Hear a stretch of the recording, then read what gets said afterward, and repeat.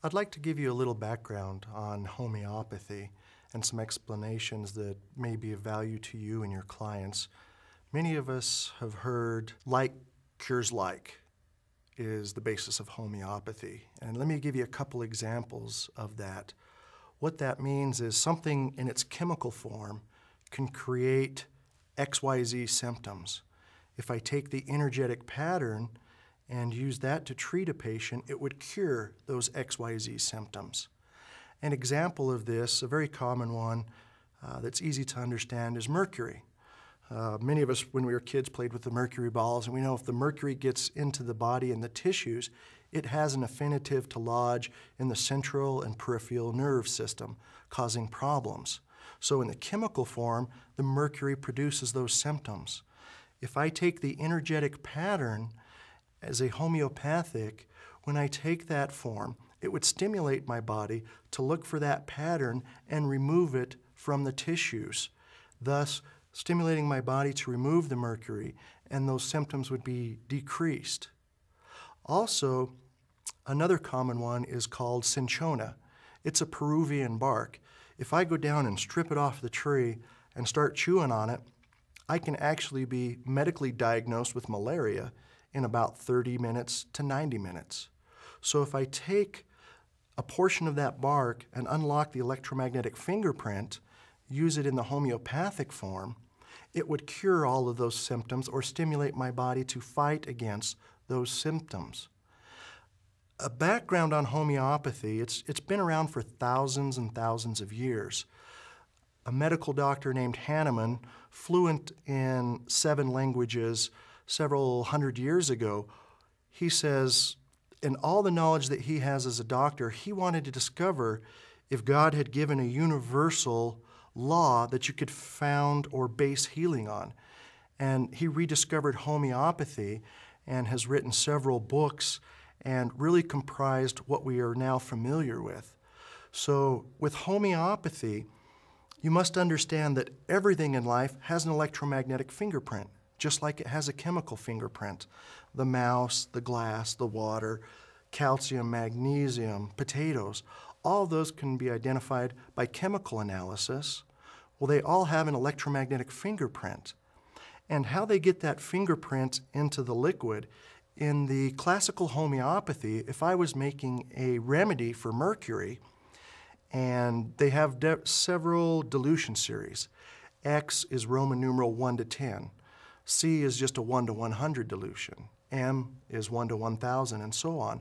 So if I wanted to make a 6x dilution of mercury, what I would have had to have done back then was take 1 part mercury, 9 parts alcohol and water, and then I would shake it a specific number of times to get it to start to transfer its signature into the liquid medium. Once I have that 1x formula, if I wanted to make a 2x formula, I would grab another 9 parts alcohol and water and take 1 part of the 1x formula and then shake it. And a 3x formula is 1 part of the 2x, 9 parts alcohol and water. And you can see how fast this becomes dilute. And in physics, there's Avogadro's theorem. If you do this 24 times, there's not one physical molecule of the substance left. Yet in homeopathy, as you diluted it even more, it became more powerful. And it wasn't until quantum physics that they could explain why. Because in the dilution and shaking process, this was literally transferring signatures or copying signatures of the electromagnetic field into the carbon bonds of the alcohol and the water. So the more I diluted it, the more energy patterns were there, the less chemical substance. And that was the foundation for all of homeopathy. You must remember, with homeopathy, like cures like. It's not exact cures exact. And I'll give you an example of that. For instance, in the system we have several families of pathogens, the virus, the bacteria, the prions, mycoplasma, mycotoxins, parasites. And if we take a classic one, if we look at the Lyme bacteria, which is really interesting. Once it enters the body, they can detect it chemically for several months, and then they can't detect it because it mutates to protect itself. It changes its protein sheath like viruses do to protect itself from your immune system. So as that mutates, the body will pick the closest frequency of that mutation and stimulate your own body to address or attack that. In fact, they used to think the immune system was chemically based. They've now proven the B cells go out and take electromagnetic patterns of the different pathogens, go back to the nodes, load this information into the T cells and says, whatever has this exact pattern, go kill. And that's how our immune system is so precise. Sometimes it has items it doesn't know what to do. With this technology, we give it the potential to select what it needs to heal itself. The power of the technology is the patient's body shows us the realization of those potentials, where it broke down, what it needs to do to fix it. And then we as clinicians and doctors review that information. We also use our knowledge to maybe add additional supplements to support areas that we see weaknesses. I'd like to go into the technology a bit. You've heard us talk about energy patterns and meridians. Many of us are familiar with the meridians, the Chinese meridian system. And they've been using that for thousands of years. They did a study in France not many years ago where they used radioactive isotopes and they injected them, different ones into the skin, a different one into the nervous system, the lymphatic, the circulatory system. And in this case, they injected a point on the outside digit of the foot, a bladder point. And they traced these through the body, and for the first time, Western medicine was actually able to prove that these meridians or energy pathways existed. And what they noticed is these meridians followed right along the nerve bundles, but were a separate system. And in fact, the radioactive isotope, the speed that it moved through the associated meridian and organ had a direct correlation to the pathology. And that's what we're indicating here with the reds and the yellows. When there's a stressed or an inflamed response, the energy is moving through very quickly. If there's a weakened or a degenerative response, the dead tissues are actually blocking the flow of energy and it decreases. Whereas in health, the energy moves through at a certain rate. Now, as we talk about these energy fields, I've got a background in engineering, and let's reverse engineer or talk about the body for a second. If I were to pass away, they can actually measure the weight of this energy field that is my, whether you call it spirit, life force, chi, aura, innate intelligence. When this pattern of energy leaves the body, fairly quickly, the physical cells start breaking down and dysfunctioning. So if you reverse engineer it, you should be able to say that that energy pattern keeps us in the form and shape that we're in. And according to homeopathy, all true disease processes alter that field of energy first. Once that field has been altered or damaged, it then creates a representation in the physical tissues. And so what we've done with the Asyra is we want to ignore the end result of the majority of those symptoms and focus on the root cause, what actually broke down that energy pattern. And then when we imprint those signatures into a liquid medium, I'll often explain to patients that this amounts to a software program for your intelligence, for your spirit, for your aura, for your chi, your life force, whatever you feel comfortable with saying. This is a software program that carries the information of these frequencies that we found of benefit. When you take that, it goes in and tells those patterns to start restructuring to an optimum level. Once they're restructured, which is usually within minutes, then the physical tissues start to mirror that structure and correct themselves. And this is the power of the technology, is their body picks what it wants and their body does the healing. We're helping out with the imprint, and so you can understand now how the imprint works with that energy information. And some patients have a hard time going, this can hold that information, and I'll often explain to them, well, what do you think a floppy's doing? or a USB is another form, or a record, or a CD. There's multiple forms that can carry information.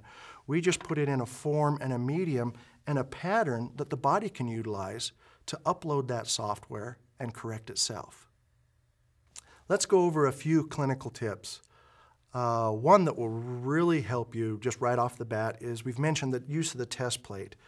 And I used to have patients literally bring in bags of supplements they'd collected over the years, want me to test them. And what I did clinically to help with this is I would do up to 10 supplements on the test plate for free. Any other supplement after that, I would charge them $1. So then all of a sudden those bags of supplement they've had for 40 years, they really just want to test the ones they're currently on. Also, if you're doing allergy testing of specific foods, you'll notice that in the list of foods, it'll show that you reacted to beans and the cure is the beans. And again, this is the homeopathic law. In this case, the beans in the chemical form is causing the reaction. The energetic form, or the imprint, or the homeopathic, is the cure to that issue. So as you go through and review an allergy panel now, it'll make more sense if it shows they failed the test for dairy and it's showing milk and feta cheese.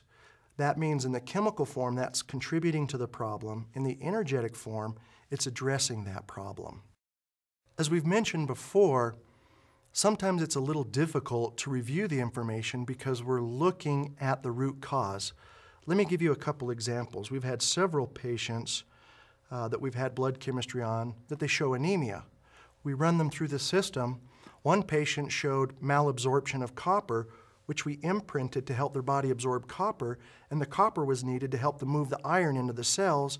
Without giving them an iron supplement, within 30 days the blood chemistry went back to an optimum level. We had another patient with the anemia, and in his case, it showed up that they did need an iron supplement that they were deficient in. So again, with this system, we're looking for the root cause. For instance, if they have cancer, one day they just didn't magically wake up and poof, they had cancer. There's usually an inherited predisposition or some chemical toxins involved. And what the system does is says, what triggered the cascade? We've got to remove the trigger, and if there's anything left, then we'll work on those on the next issue. And here's a prime example. A doctor had a patient with osteonecrosis of the jaw. Basically, the jawbone was wasting away. They'd done hormone therapy. They'd done surgeries with replacement. They'd done multiple treatments with no response. They ran them through the Asyra, and it was really interesting. The first thing that came up, almost everything, was related to emotional issues with Bach flowers, bush flowers, North American flowers, emotional freedom technique. And as I started talking with a patient, he's recently getting divorced, his house had burned down, he's got some other financial issues, and the body said, this is the key. If I can't fix these emotional issues first, nothing tied into him is going to be corrected. So they gave him the remedy, had him come back in a month. The next items that showed up were chemical toxins. Once his body pulls those out, the next item that came up were allergy, autoimmune, and inherited weaknesses. And finally, on the fourth visit, his body then started picking specific remedies to build the tissues in the jaw. And at that point, for the first time in 4 years, the jaw tissues started to strengthen and rebuild. So again, if we look at it as a physician, we want to find a specific remedy for the osteonecrosis of the jaw. And the body said, no. Unless I heal this key issue first, that's never going to happen. And so the body will step us through. It'll pick its priority. It'll say, here's my first priority, move to the next, move to the next. But along each step, the patient feels progressively better. Many of you are curious if we can do surrogate testing, and the answer is yes. The process, you could either get a hair sample, fingernail sample, blood, urine, saliva. I try to stay away from the fluids because they're hard to ship and you've got to dispose of them correctly. Oftentimes, I'll get a fingernail sample and a hair sample from the back of the neck, usually half a dozen. I would take that sample that they've sent me, put on the test plate, and as long as I'm on my drops, my fields are neutralized. I would then enter in the patient's that I'm testing their demographic information, select the tests that I'm going to run for those, hit start, and I would hold the electrodes and be the surrogate. The body, as the system operates, the test plate is always in operation. It will actually grab those patterns, those DNA, RNA, PNA, genomes, chromosome patterns that are stored there, all the electromagnetic signatures that are stored, and it will bring that and overlay it on my body and run the test through that pattern to differentiate what that individual I'm doing a surrogate test works for. So again, step one, you need to make sure that you've tested yourself and you're on the appropriate drops to neutralize your fields. Step two would be to take that sample, hair, blood, urine, saliva, fingernails, put on the test plate. Step three, enter in the client or patient information that you're going to do the surrogate test for, select the tests, hit start, and then you would grab the electrodes. Oftentimes the remedy I'm taking I'll have in my pocket to make it even stronger. And you're going, how can this have an effect? Dr. Voll, who helped develop EAV originally, as he developed the technology, they would take the readings on the acupuncture point, and he was doing a seminar for medical doctors, and one of the medical doctors had specific problems, and Dr. Voll found them and said, you know, if you take this product, it should correct that. And they went and broke for lunch. They came back, and he started retesting that doctor, and all the readings had went into the green or back to a healthy state, and he says, wait a second, what's going on? Did you do anything? And he says, oh yeah, I went and picked up that remedy you told me, and I've got it here in my pocket. And what Dr. Voll then realized was the electromagnetic field was altering the meridians, and it was showing us the potential of what would happen if he physically took that product. And in a sense, that's what a lot of this testing is. It's showing us the potential of what can happen when they take the imprint or the nutritional or herbal supplements that comes up. What I'd like to do is go over a little bit of the laser protocol. And you can make it as simple or as complex as you'd like. The simple form I prefer and find it just effective as some of the complex ones. Once I've imprinted the laser, I would then take it, as I mentioned before, and move it far enough away from the patient that it covers the entire body from left to right. I would then start from the head, move all the way down to the feet, sweep back up to the head. That's one. I would do it again. That's two. And I would do it again. That's three. And then just to make sure, I would do the same process over the right ear, 3 sweeps, and the left ear, 3 sweeps, because the ears have all the auricular points that go to the meridians. Then, if you wanted to do any specific programming, for instance, if I had a thyroid problem, I could go into my hold tank, uncheck all the items except for my thyroid remedies, imprint or re-imprint the laser, and then I could do a specific sweep just over the thyroid. So you can target specific areas or do broad areas. One thing you will want to do is patients that are highly allergic, keep it to a very minimum. If you're not careful, you can actually trigger an allergy response by having their body try to work on these items so quickly. And so that's the basics of the laser therapy and how simple it is. Another advantage to the laser, many doctors have patients who want to refrain or stay away from alcohol products. So instead of sending them home with a liquid medium, you could imprint into their laser, have them take that laser, and they can sweep themselves morning and night, just as we've indicated, instead of taking the drops. And then when they come back in, you can reprogram their laser for the next treatment. That's a wonderful advantage to the laser. For acupuncturists, you can screw the head off, replace it with the pointer head, and laser into specific acupuncture sites that you're familiar with and that you're educated in.